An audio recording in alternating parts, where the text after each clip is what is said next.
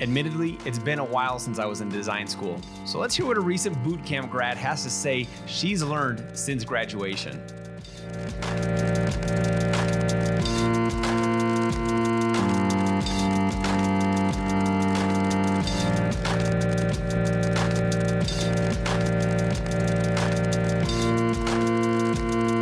Welcome back to another episode of Design Today. I'm your host, Dylan Winspear, and today's episode is a really insightful one for those of you who are in school or nearing graduation. But before we get into it, a quick sponsor plug. Today's episode is brought to you by me. Design Today has a website. It's easy to find. Head to designtoday.com. There you'll find a few rad things, starting with the Slack community, which is begging for you to join. There you'll also find insightful conversations around UX and other nonsense.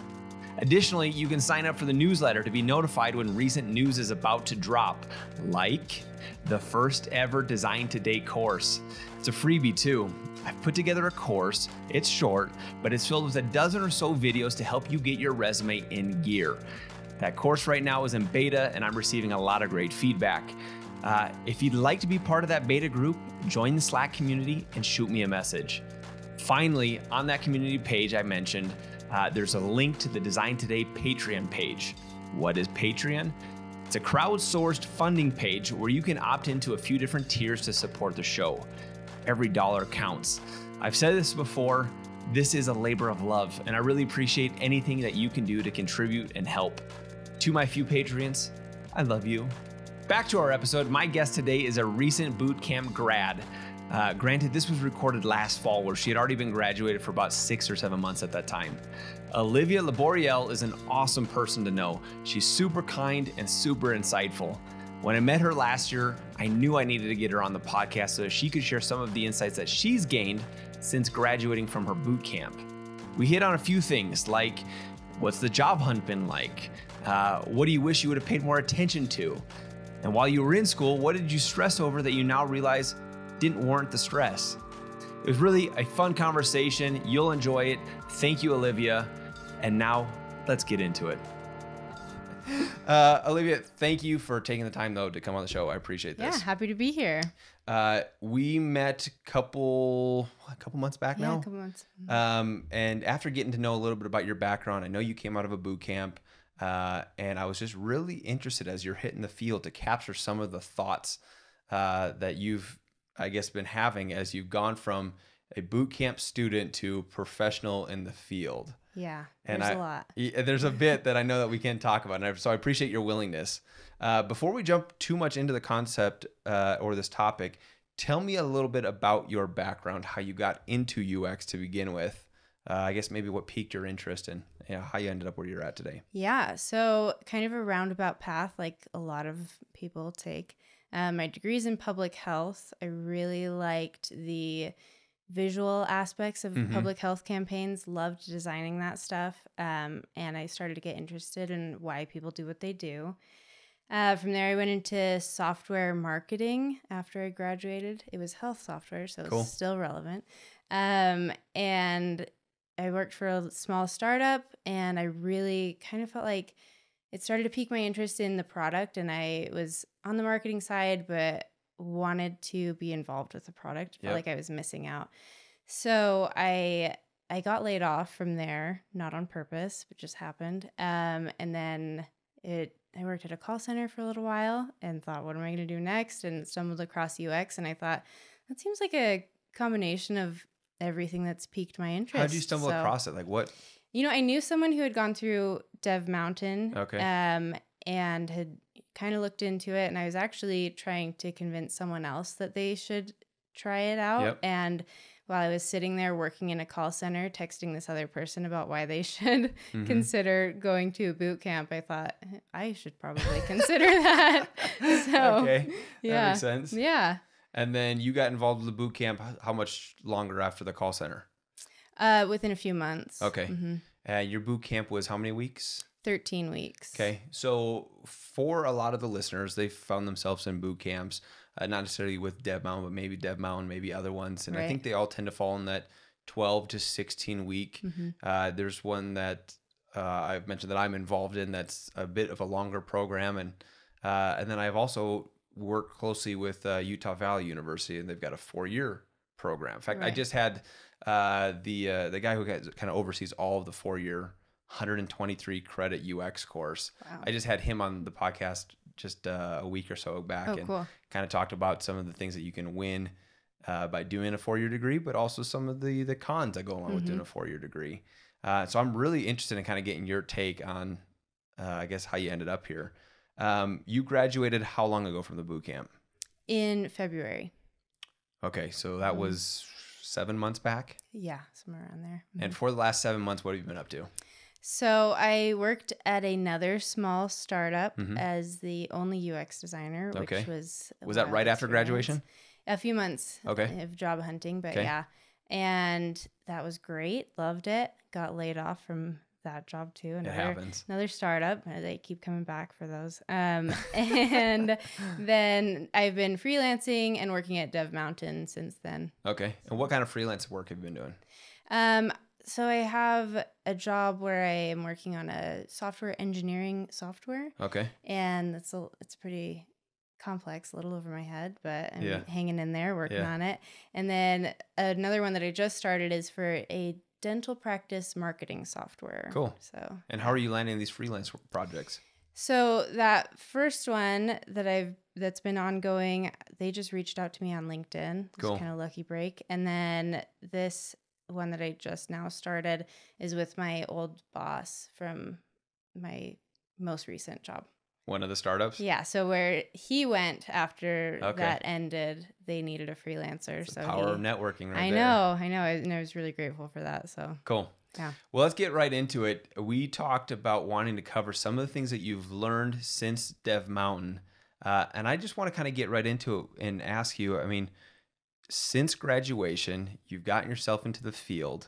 Tell me a little bit about the things that you've learned since graduation. So it's just so different in real life than it is in theory. And I think that's like a great summary of everything, that when you're practicing in boot camp, you're doing every single step by its textbook definition as well as you can. And that just doesn't carry over. Why? It's because, kind of like we were talking about a minute ago, it has to fit into a business. It has to fit into the company, and you're not just a rogue UX designer running around creating a product by yourself. There's other pieces that are coming into play. Business goals. Sometimes you have limited resources for one reason or another. Those are. No, I mean, I totally agree with it. I mean, you're right. Right before we got into this, we were talking a little bit about the fact that you have this perfect working or schooling experience, right? Where everything is kind of laid out in a way that allows you to go through and take the time and learn and experience and try new things, but it's not always feasible to do once you land that first job, right? Right. And you ask so many questions when you're a student in the boot camp. You're constantly asking, like, what about in this scenario? Or when do you do this? And the answer is so often, it depends. And that can be so frustrating. Like, by the end of the boot camp, I was starting to cringe when I heard it depends. Yeah. But now I have some work experience and I'm teaching, and now I'm the one saying it depends. And so do you understand why? I mean, it depends is said so often. So what is that reason? Yeah, well, it depends on the business structure, on what the project is, on how important the user is to the company too, that, and how important their convenience or enjoyment is, what the product is. It's just a range of different scenarios that would impact how you approach UX, what pieces you can leave out of the process, and what pieces you really need to focus on. Yeah, I can't remember the saying in Latin, but there's a saying for something about in the perfect experience, in the perfect example. And that's kind of what school is this is the ideal scenario, but you realize that once you get into the field, there are so many variables. Right. I mean, one of the variables that could just throw you for a loop from day one is what if your company just doesn't value UX? Or they don't understand the value of UX. That will totally then change what you do next. Yeah. right? So have you run into anything like that? I've run into maybe that specific elements are not as valued, like research, and maybe like market research has been done, and the need for specific UX research is really hard to communicate. And maybe it just doesn't fit into the budget or the time frame. And there's just no point in fighting for it over at the expense of your job or the good relationships you have with your coworkers. So that's something that I've seen a lot, that like maybe the foundational research that you really focus on and is maybe 25 to 30% of your working time in a boot camp is really compounded, and maybe you have like a day or two to figure out what you're going to do and then move because you need to get deliverables out. Sure, that makes total sense. So let me keep going down that topic, and maybe you've got a couple other examples, but what else were you stressing about in school that maybe you're realizing today didn't necessitate the need for that much stress? One thing that I've been thinking a lot about lately was my personal design aesthetic, my visual skills. Interesting. Part of that came from like looking at Dribbble, and you see all these things and you're like, man, I'm never going to get a job because when I try to make a palm tree, it doesn't look good, or like I can't make those cartoon people that are really popular right now. And I was like, I got to figure this out. I'm never going to get a job without that. But, or just like refining my taste. And I have an aesthetic and I have things that I think look good. And I think that's important for landing a job in terms of how you present your portfolio. But in terms of how well you perform on the job, it can be pretty irrelevant. As 100%. Long as you know like good design principles. Doesn't really matter what your taste is because no one asked. Now, if I remember correctly, your portfolio though wasn't, it's not an ugly portfolio. Your portfolio looks good. So, was that something that took a lot of effort for you to get to that point? No, not once I realized I didn't need to be so worried about it. I have a pretty minimal design aesthetic. I like just kind of clean. I love white space.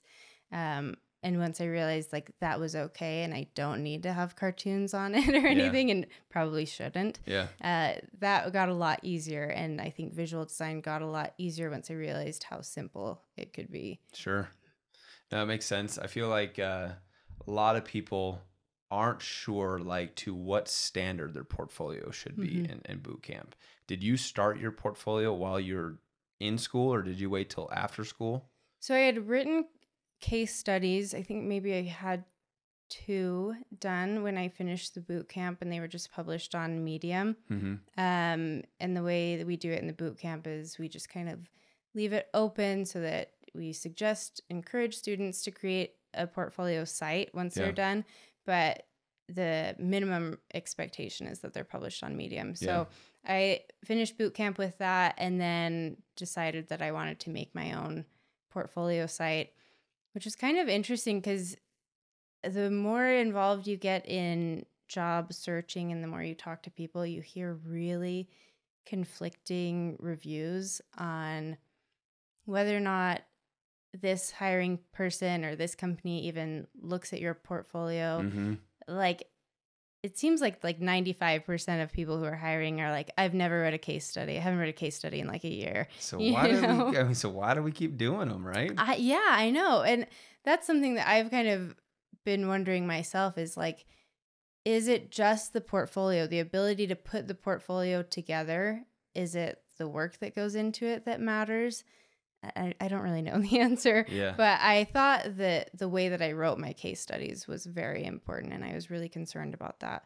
I think that happens because I think college did that to me. Sure. That I'm like, and the first one I wrote was like super formal and dry, and the feedback on that was like, okay, nobody wants to read this. So No, I think you can be a phenomenal UX designer with a very bad artistic eye. I think that is totally possible. But I think more often than not, when people are looking to hire UX designers, they still look to see like, how good of an aesthetic do they have? Yeah. Even if it's not related to like what we do as UX designers at all, we still kind of judge a cover by its book, right? Right. One of the things that I found that I do when I look at portfolios or case studies, that I just look for personality.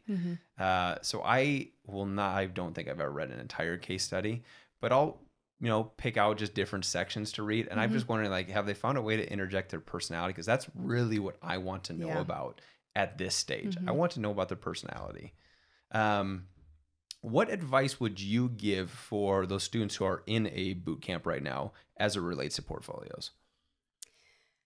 Oh man, I would say focus more on networking. I would, but I guess getting feedback on your portfolio as part of your networking, that, not that you're sending out like something bad to like the general public to get feedback on, because that's probably not a great approach to take. But, as you interact with people, ask them, like, if they're hiring people, look over my portfolio and let me know what you think. And would this stand out to you or not? Because that's I think that's the bar. Like, there's a line where you're either going to stand out or you're not. And if you're above that, then I think you have a shot.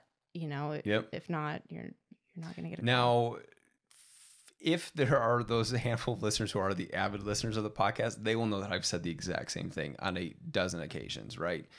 I care more about informing the student to get involved in networking more than I care about them taking their portfolio from 90% good to 99% good. Because that, I think, just like that last 10% is overkill. As long as your portfolio looks competitive, I think it's good enough. Yeah. So you said networking. Why do you think networking is more important then? I think my most helpful relationships and a lot of the opportunities that I've had are strictly because of people that I've introduced myself to or been fortunate enough to be introduced to by someone else. I think that's a huge benefit of boot camps too, is that there's kind of an automatic community that you have of past graduates or past employees of that boot camp. The alumni. Yeah. Yeah. It's awesome. And I feel like that has been a huge boost for me. Okay. Did you think that networking, well, maybe that networking did, because you're currently, hopefully we can say this, currently you're working at Dev Mountain. Did that network help you get that job at Dev Mountain then? Yeah. I mean, I think because I stayed involved and connected, that opportunity was there. And it's the same thing with my freelance job, the one I just now started. That's from my former boss. Yeah. And I think the more you grow your network, the more those opportunities grow. It's a kind of an exponential effect. So let me go back to the first question I was asking. Maybe you can come up with another answer. Maybe you don't. But what else was it that you were stressing out pretty hard about that, again, in the 7 months that have passed since graduation, you realized maybe I didn't need to stress as much? I was pretty concerned about what the position would be. What do you mean? The position of a UX designer. I just didn't know what it was. Oh, sure. And that was concerning to me. And I was just, I really had a hard time figuring it out. And every time we had guest lectures come in, I would ask, like, okay, what's a day in the life like? Okay. Yeah. And then I couldn't really pick out very many patterns, except that everyone would say, like, there's meetings. But, I'd be like, I don't understand, like, why is everyone's answer different? And I get this circles back to, like, it depends. But, I really wanted to figure out, like, what this role looks like and where is the boundary between where my position ends and someone else's responsibilities start. But it is just so unique to the company that you're at, and it's unique to the person. I've had experience where people have asked, like, do you do this kind of thing? Like in the startup I was at, they were asking, like, would you want to do some marketing work? And I said, yeah, my priority is going to be UX, but if there's other marketing things, I'm happy to jump in and pick it up. So it's defined by the company that you're at and the person that you are. Sure. Did it scare you that even while in school, you didn't have a clear picture of what you'd be doing after school? Yeah, it really terrified me. I was nervous about a lot of things. It just made me nervous, the investment in school. And it really feels like, whoa, you're doing a boot camp. It's this huge leap. And it is. But at the same time, like, it's not like a life or death situation. Yeah. And you're not going to like put yourself in like financial ruin by gaining more skills regardless. So. Is there anything that a student could do to understand a day in the life of better now while they're at school? I think shadowing. Yeah, okay. And that's something that, at least at Dev Mountain, if a student's leaving for the day to shadow, like that's totally fine. And we even facilitate that a little later in the course. But I think as I started shadowing, I started to see like, okay, every company is run differently. Yep. And they apply the UX skill set differently. That's interesting. I had a opportunity to post an opportunity to shadow us at Domo. And I really just thought, I posted in a local community, and I really thought like 4 or 5 people would take me up on it. I had like 4 months straight blocked out with somebody shadowing every single week. I bet, yeah. And it was just insane how many people were eager to jump into it. And maybe that comes back to just the fact that they're still curious at what does this actually look like? Right. Like, I'm hearing everything in theory, but what does it look like now in practice? Who do I sit with? Like, what is the environment like? What do these meetings look like? And, you know, I think that the hard skills that you learn at a boot camp, no doubt, are important. I mean, that's going to be the foundation of what you end up doing. But there's a lot more to UX than just those hard skills, right? If you spend all day in your meetings, are you learning about how to conduct meetings in a boot camp? Right. You know, it's not really part of the curriculum. And, you know, if you've got a developer who's really irked over the fact that you designed something custom when they just want to use something native, have they taught you how to deal with that situation yet? Yeah. You know, so all these different things, these variables lead to well, it depends, you know, your day will change, you know, depending on what you do. Yeah, absolutely. Let me ask you, what was the other question I wanted to ask? Is there anything that, again, going back to the students who are in school, is there anything that you would recommend that they do pay a special attention to in the curriculum that they're learning? So I don't know if this is common across all of the courses, but at least at Dev Mountain, there's a project with iOS students, which is awesome. But then there's also a day where they lecture a little bit about the other side, the code side. And I think I probably tuned that out pretty well, or it just went over my head. So I don't know. But I would have liked to go into my first job being able to communicate with engineers a little better. And to like not have to interrupt to ask like, what is Python? I've never I don't understand that word in this context. And, it would have given me a little more confidence, I think, you know? No, that makes total sense, especially if they're words that you've never heard of. Like, tell me more about this snake that you guys keep referencing. Yeah. Like, I don't want a snake in the office. I'm not down for snakes. You know, it totally makes a lot of, that's a stupid joke anyways, but it totally makes a lot of sense. We use a company that we call Sybage to do a lot of our QA testing. And when said really quickly that Sybage tested this, I had an intern who was like, what are they saying? Like, why are they talking deeply offensive? Yeah, like, who's this side bitch that they keep asking to do all this work? Like, that is like, I'm so confused. Like, oh no, anyways, there's a lot of these acronyms that pop up. There's a lot of these, one of the things that drove me nuts at Domo and still drives me nuts, like these teams don't have like very front-facing friendly names. Like, our mobile team is the least creative team at Domo. We just call ourselves the mobile team. But you know what we do? We've got other teams called Tron and Gambit and Bakers, and like, you have no idea what those teams do based off of those titles. And so again, it just leads to, it just leads to the fact that, again, you get started at a company, there's going to be a lot of things thrown at you that you don't quite understand. I don't know how to prepare for that, though. Like, what do you do to learn more about what the developers are facing? You know, I honestly think like a vocabulary list would be a great place to start. Like, just Google, like, what are the different code languages, or like how to talk to developers. I think that would give you at least a foundation to have heard of these things and to be able to communicate a little bit.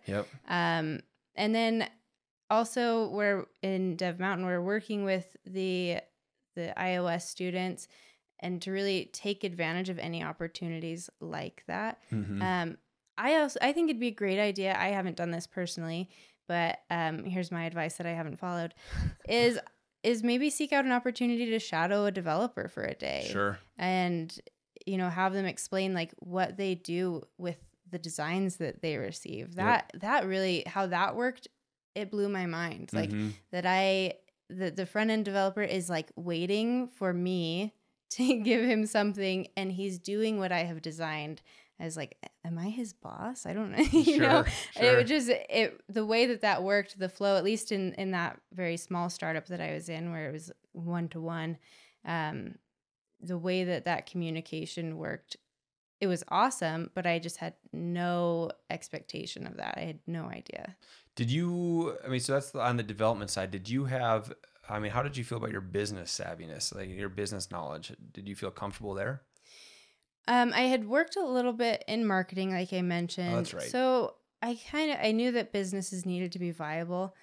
I did not appreciate how relevant it was in UX. Yeah. And I think that's just a natural consequence of working on hypothetical projects for a couple of months, and that's your experience. There are no business constraints involved in a hypothetical project, and maybe we should start throwing that in there. But when you get into a real job, it's more about the business than it is about the user. Keep going on that topic. Tell me more about that. Well, it's kind of painful. Like you get kind of shattered as like this brand new, like bright-eyed UX designer that I was just like a few months ago.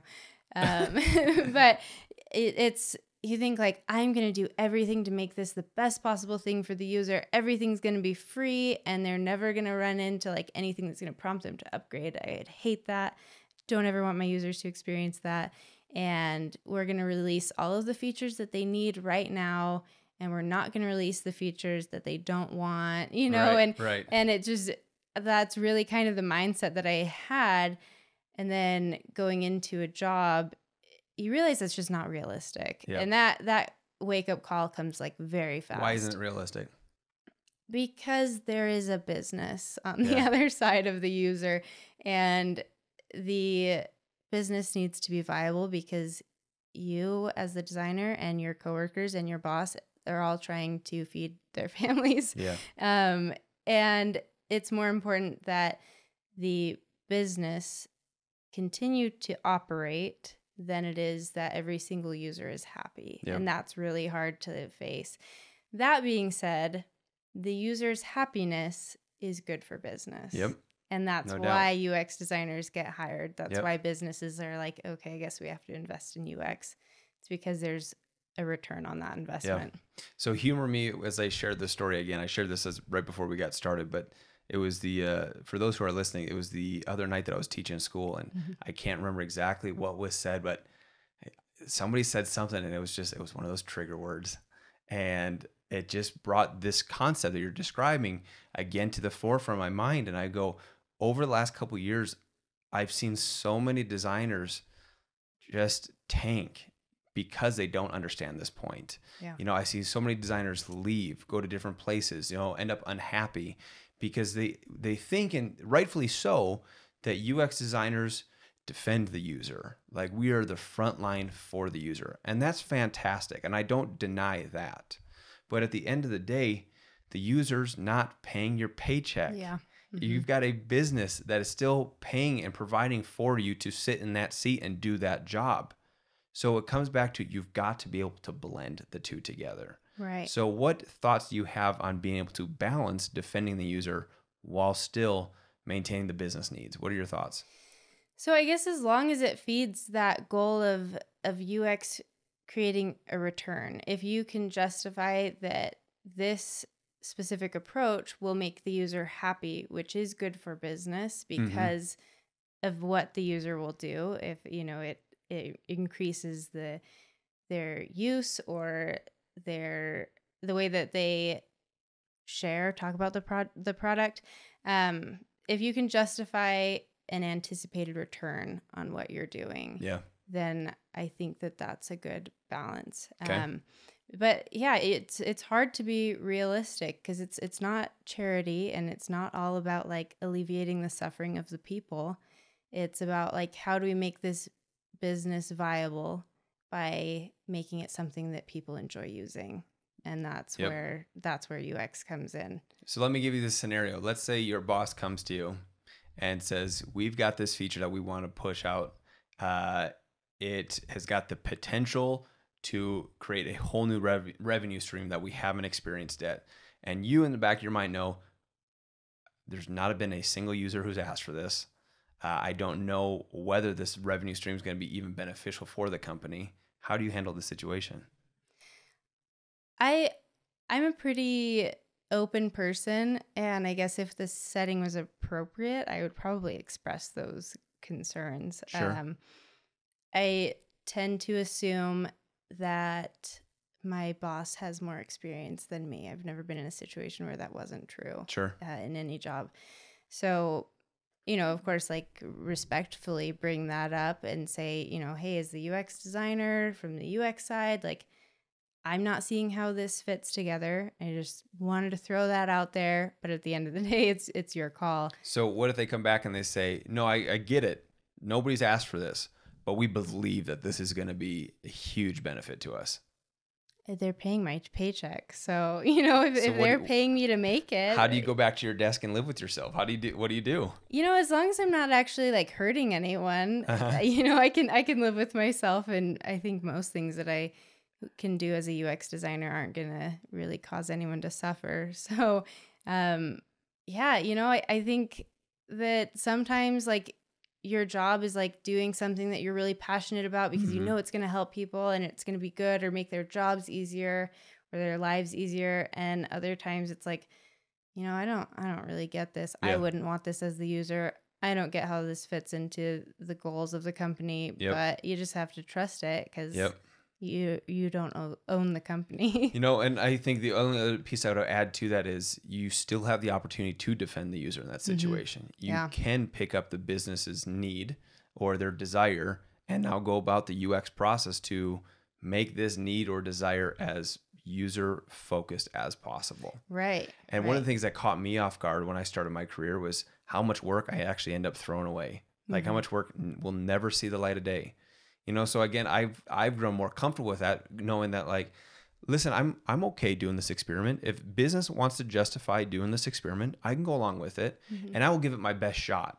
One of the other things that I've seen people do is they go, I don't agree with this. It's not going to work. So they give it a half-hearted effort. Right. It gets picked up on real quick.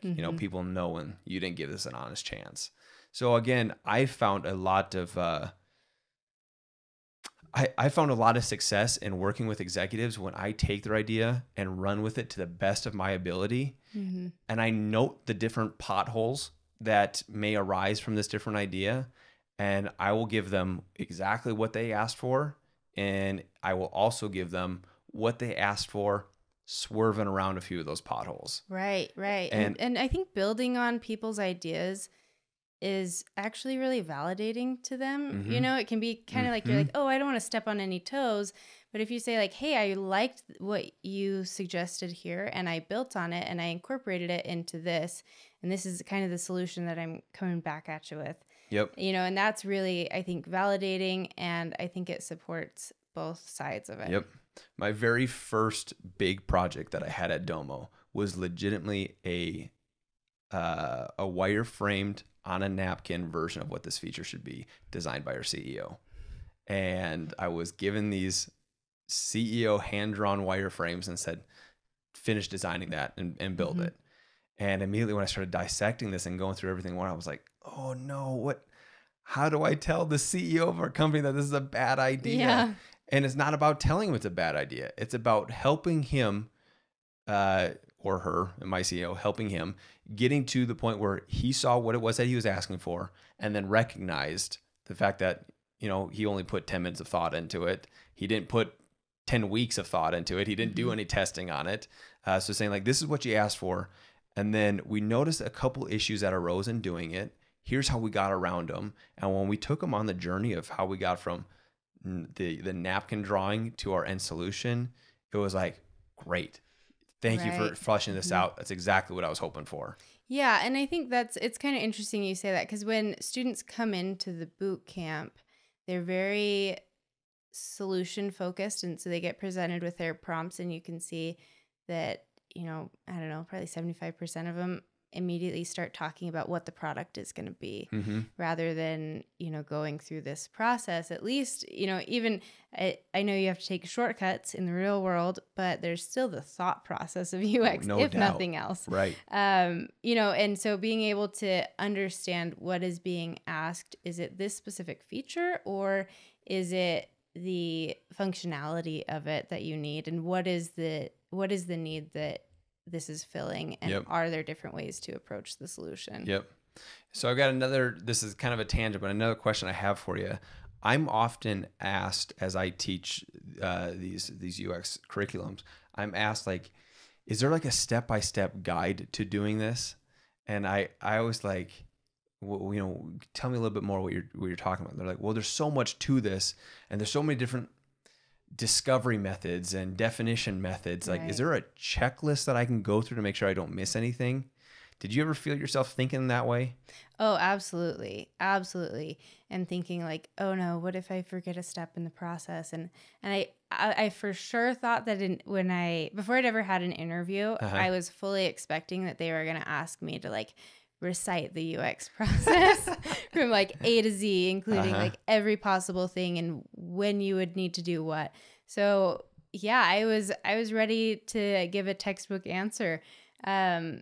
And I definitely thought that way, and would get hung up on like, what if I do user story mapping wrong? What if I learned it wrong?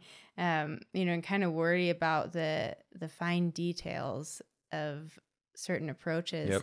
And it's interesting to see now that it's based so much on my thought process and how I organize my thoughts, that when we do these UX things, they're to help us organize research, organize information, and then move forward. And organizing research and information in a way that doesn't make sense in the context is completely pointless. It's a tool to move through the process and communicate with the people around you. And however that needs to be adapted is going to work fine.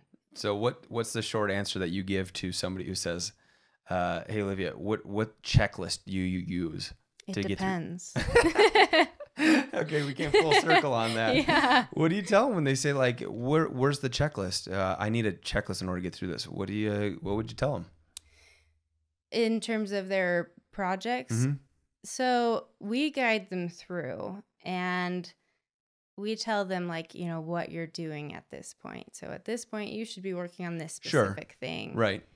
But once they get out of school and they're still they've got this checklist mindset, how do you help them transition away from that?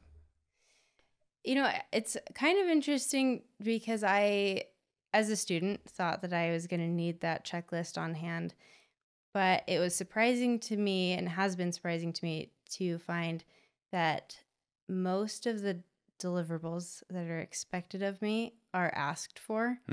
And if they're not asked for, and I think maybe they need it, there's time to like clarify on that. And it's not like anyone's ever going to just say like, hey, build this product and just check in with me when you're done completely. And you're going to need to have like the whole process in a folder and deliver it over to them. It's usually like, hey, why don't we get started with some ideation? Can you do some sketches really fast, and let's talk about what you have. And it is pretty step by step, and whoever is in charge of you, your boss or your team, will communicate what's needed. And it's not necessarily a quiz every time you no one's putting you on the spot. Well, I appreciate you sharing your insights. Is there anything else that you would give, I guess, umbrella statement? Is there anything you would tell somebody who's in a boot camp right now learning about UX? I mean, what is your final statement here? I think to learn how to learn UX, and people say that about all different types of school education, but a 13-week course it's not enough to become a master in a field. And everyone wants to be good at what they do.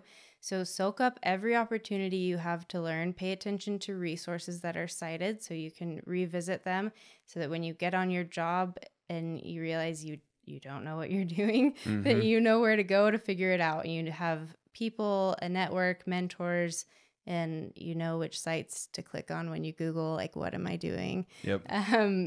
So just to absorb every opportunity, listen to podcasts. I've heard of Design Today is a really great one. That's a good one. Thanks. Yeah. So yeah, that would be my main suggestion. Cool. After this podcast, I'm sure people are going to want to reach out to you, ask you questions. What's the best way that they go about doing that? I'm on Slack, Product Hive under my full name, LinkedIn. My email is my first and last name at Gmail. So any of those things work great. And I'll spell your last name correctly in this so that they don't mess that up. Yeah, pronunciation is, whatever you want it to be, but there is one spelling. So Cool. Thank you so much for your time. That's a wrap on this episode. Thanks All for right, listening. thanks so much. Appreciate it.